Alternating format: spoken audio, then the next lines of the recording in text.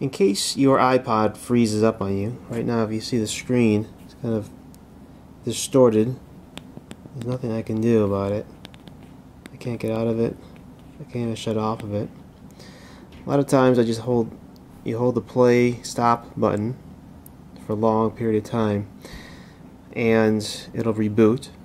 As you can see here, I'm holding it and holding it and nothing's happening.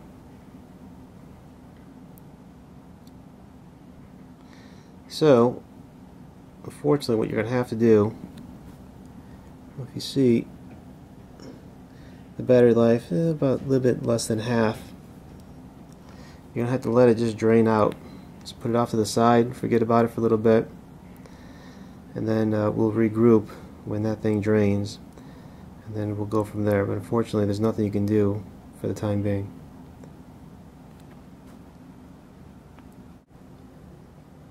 So we let the iPod drain out completely overnight.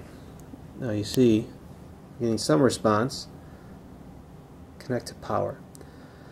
So next step to get this thing back to life is putting it, plugging it in, letting it fully charge. That might take a good hour, and then we'll come back to it and hope that. Let's see what happens. That's a good sign. So after we get the problem of it freezing, let it drain out, plug it back in, and then we'll see. So we'll check back in about an hour. And now here we are after all day of charging. Let's see if we get a good response. Unplug it. Yep, and now we're back.